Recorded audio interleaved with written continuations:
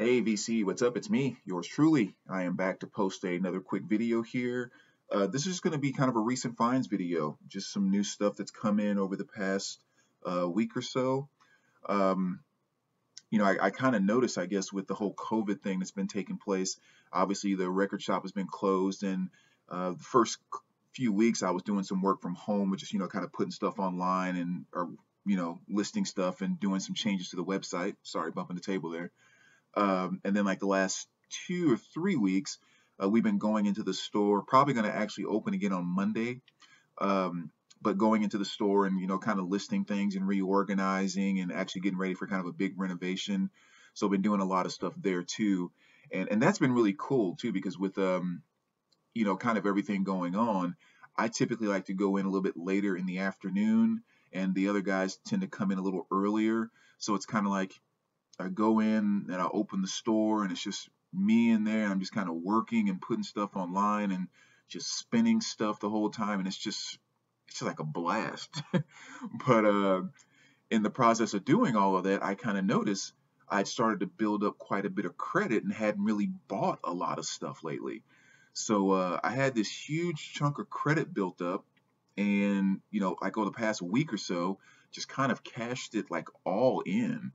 Um, I ordered some stuff and stuff that came in the store and all of that. So um, yeah, it's just kind of in the last week I've had a ton of stuff come in, which I thought was really interesting as I was pulling this stuff out and getting it ready for the video. Every single record that I'm going to show here is stuff that I picked up from the store credit that I had. So that's that's kind of nice, to not actually have to spend money, if you will, to get stuff into the collection, which is something I'm always trying to do, figure out ways to do that. So that was pretty exciting. And another thing too, again, since I'm kind of just talking and rambling here about working there, the other thing I think that really came to light as I was pulling the stack together is that doing the credit thing, it has allowed me to purchase and pull into my collection a lot of things that otherwise I would not have, that I wouldn't go out and buy. So, whether you're talking about, I guess I should say what I'm talking about is not $100 or $150 records or things like that, but that $25 or $30 reissue of something that sure I wouldn't mind having in my collection, but there's no way I'd go out and pay $30 for that reissue of that particular album, or $35 or that type of thing. It's like I just would never spend that kind of money. But doing stuff on credit, you're like, sure, I'll pick that up. Why not?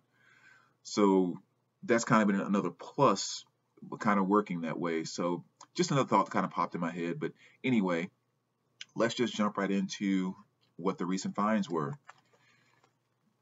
We'll start off here with this one, which is the New Testament,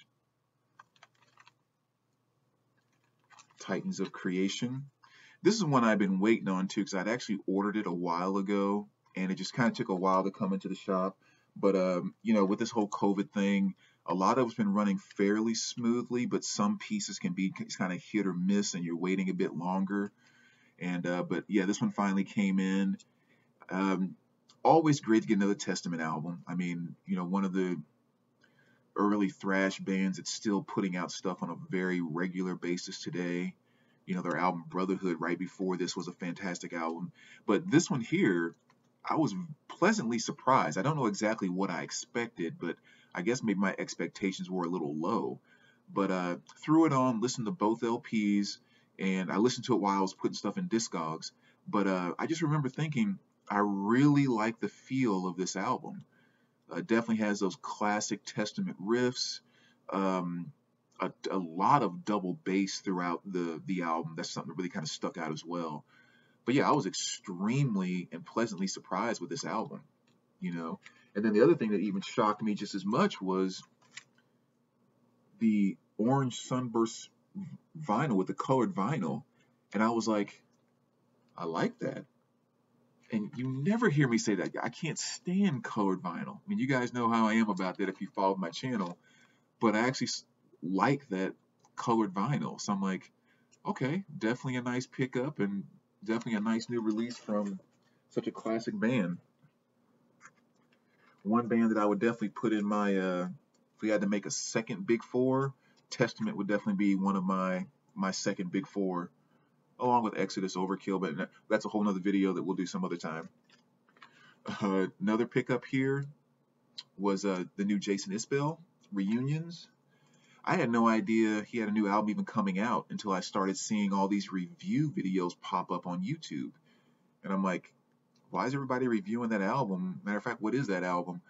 and and realized it was a new release, which was perfect because the night after I realized it, I went into the shop the next day and we got a copy in. So I grabbed it. But yeah, really, I mean, just kind of, I think par for Jason Isbell. My quick 15-second review is that there were 3 or 4 songs on here that are the kind of the what I would say the quintessential Jason Isbell that I love so much, kind of the southeastern, that album, that sound, if you will, and love him to death. The A good chunk of the rest of the album, and this is not negative in any way, but a good chunk of the rest of the album kind of felt like hey, let's just kind of do what we want to do. Like, we don't have to make every song on the album all kind of fit into the exact same thing and exact same style and all of that. And they just kind of did what they wanted to do. So, definitely another great album by him and great to have it in the collection. And much like his other albums, I've only listened to this from front to back one time, so I'm going to have to dive in a bit deeper into that as well. But I've been on a huge Jason Isbell kick over the past 6 months or so because I've just kind of recently discovered him in the past 6 months or a year. So to some degree, he's kind of a newer artist to me, thanks to people here in the VC. So next we have the Jesus and the Mary Chain. And this is the John Peel Sessions. Just kind of a neat little 2 LP set. I didn't realize it was a, anyway, I won't get into that. But it's just kind of like a little greatest hits type of thing. Just has a lot of their classic hits on here, including Honey, which is one of my favorite songs by them. But yeah, I love the Jesus and the Mary Chain. Their general feel of just that thick fuzz guitar, what I almost label as dark sensuality. It's just a great sound and a great representation of what was awesome about alternative rock in the 80s. So that was a nice pickup. Another one I'd waited on because I'd ordered all 3 of the reissues, but this one took a little bit longer to come in. And this is Dio, Magica there. This is the 2 LP set along with the 7-inch, I think. With the 7-inch single. I mean, definitely great to have them reissuing those older Dio albums. You have this one and Dragon and Machines. And as you guys know, when I talk, I kind of shorten the names of things when I'm referring to other albums, but you know what I'm talking about. But yeah, so I was definitely happy to finally get this one in as well.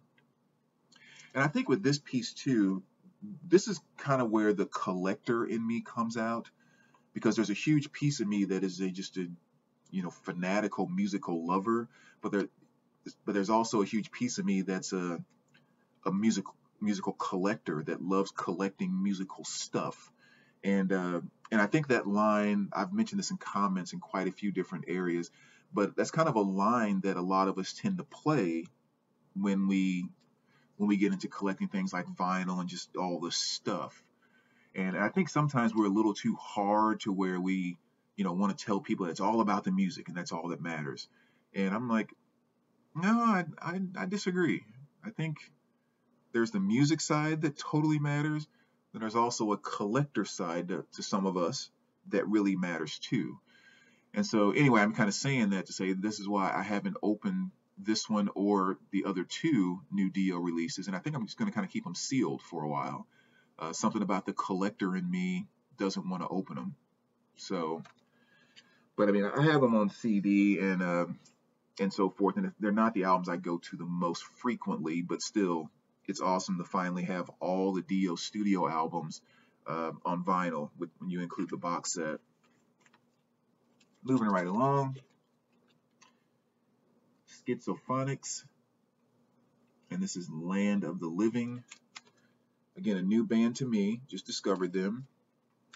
I think I was watching some videos on YouTube, and this cover was in a thumbnail off to the right. So I clicked on it, listened to a couple songs, and I was like, I kind of like that stuff. And basically what it is, it's I guess technically it's kind of garage rock, but it's really kind of heavy, full garage rock, and really I kind of consider it to be a little more psychedelic than garage.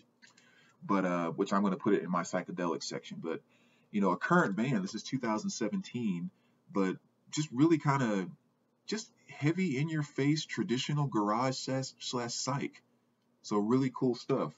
I think that back cover gives you a good idea of kind of exactly what the sound is, but was really happy to get a copy of that and discover a new band. Next here we have Accept, Objection Overruled, and this is the music on vinyl pressing. Um, just one more step towards completing my Accept studio album collection, discography, if you will. Actually, I just only need two more. I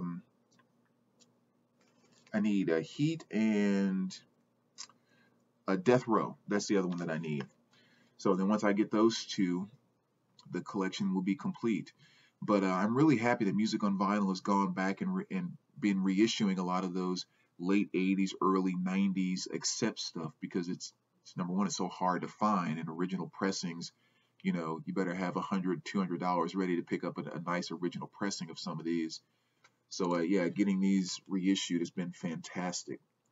And this one's from 1993. So again, if you're not a huge Accept fan, maybe you're not as familiar with this time frame with them or whatever.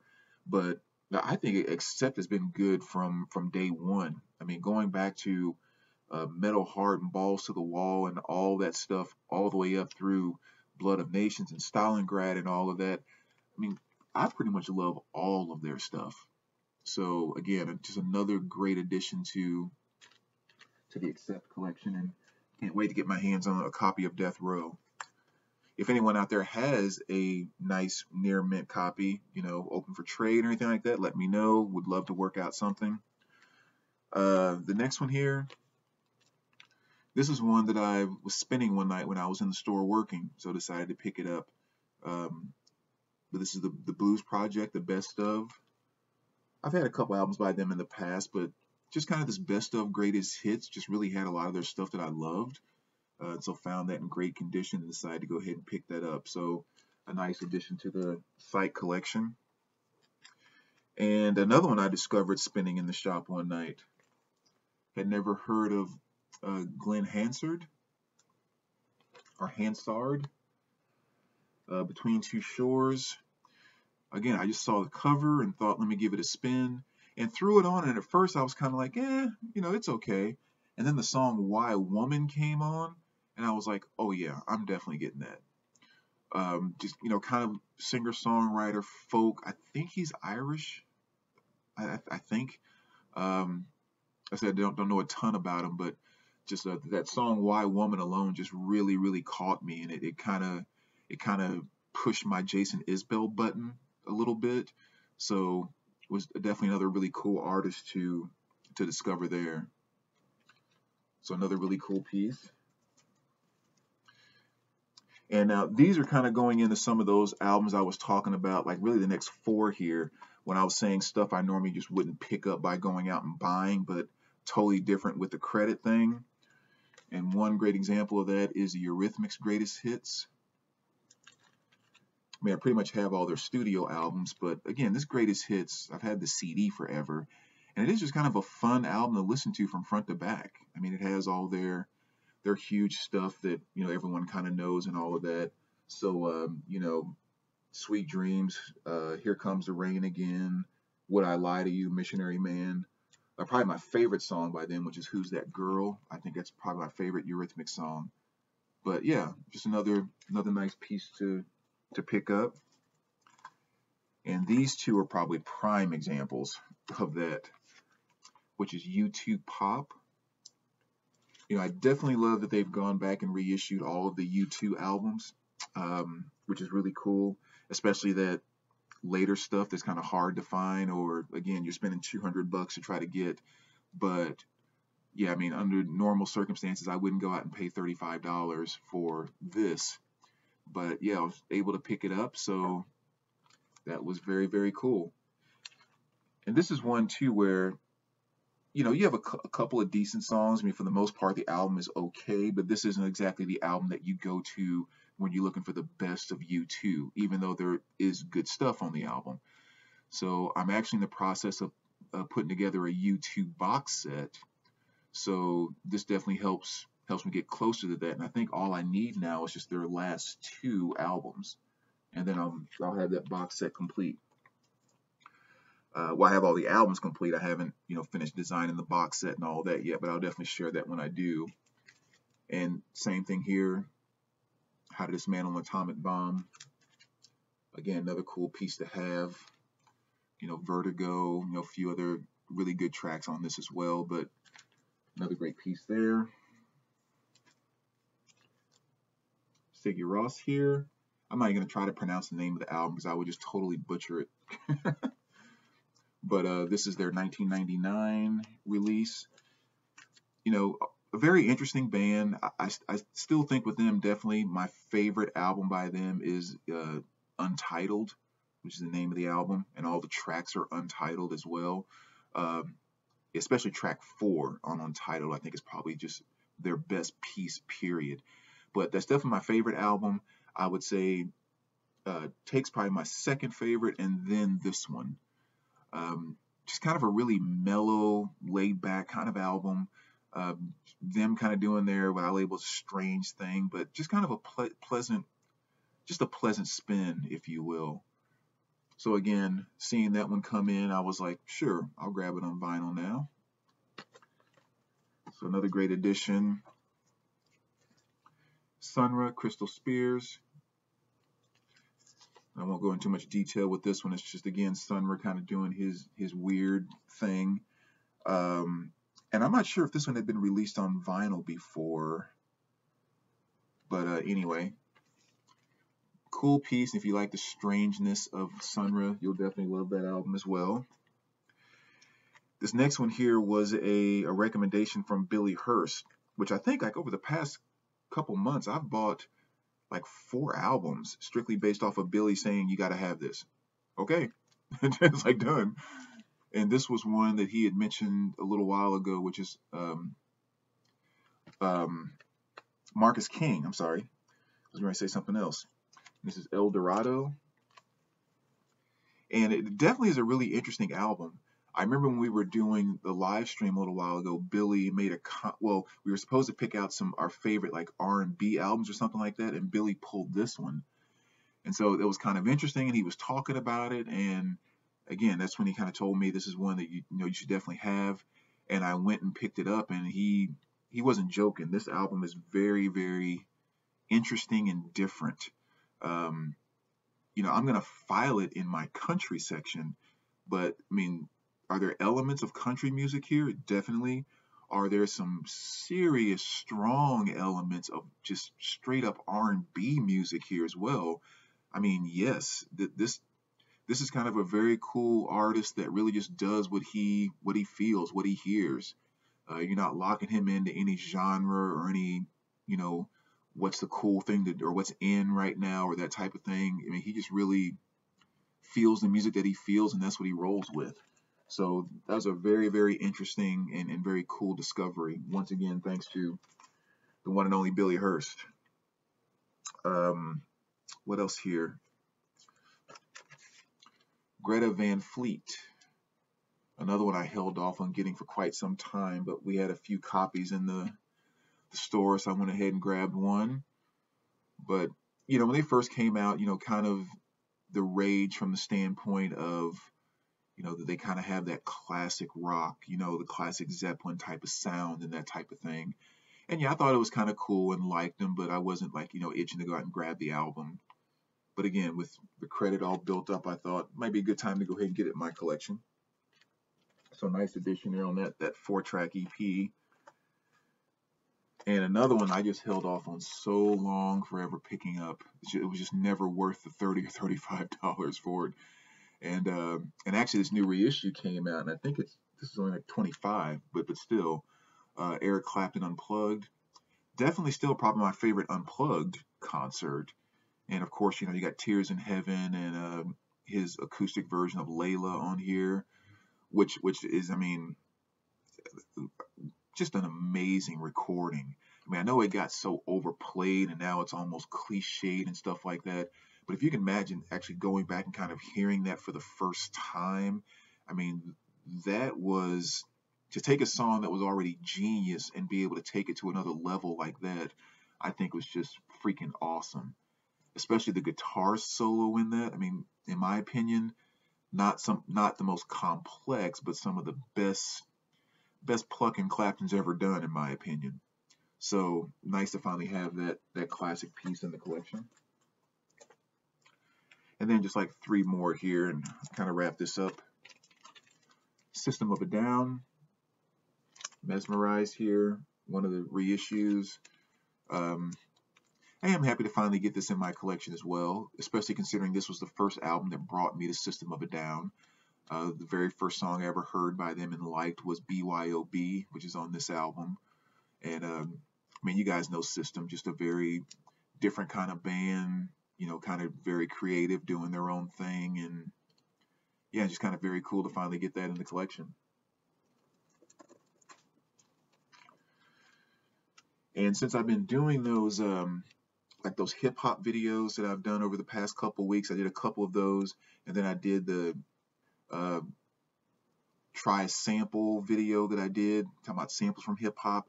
You know, it's really kind of put me in a mindset of digging back into some of that old funk stuff and just kind of, you know, wanting to go back and pick some of that up. So one of the things that I came across was this Bar-Kays, which is Flying High on Your Love.